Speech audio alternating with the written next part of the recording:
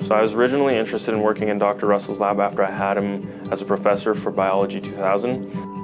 I also knew a few students who had gone through and worked in his lab, and they said that they had a good experience working here. I decided to come and work in Dr. Russell's lab, and so far it has been a great experience.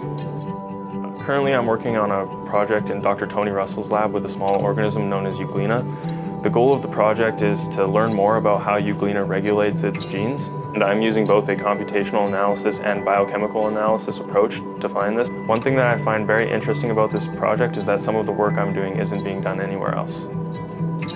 The Research Internship Concentration is a program for undergraduate students in biology, and it allows them to experience what it's truly like to be a researcher in biology. It exposes you to more lab experience that you might not get otherwise, and I think that it's something that has truly benefited me during my undergraduate degree so far.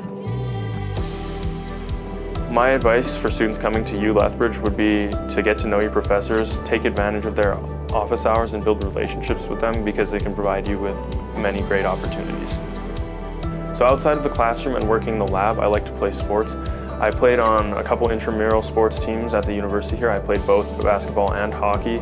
I also like to golf with my friends and play baseball.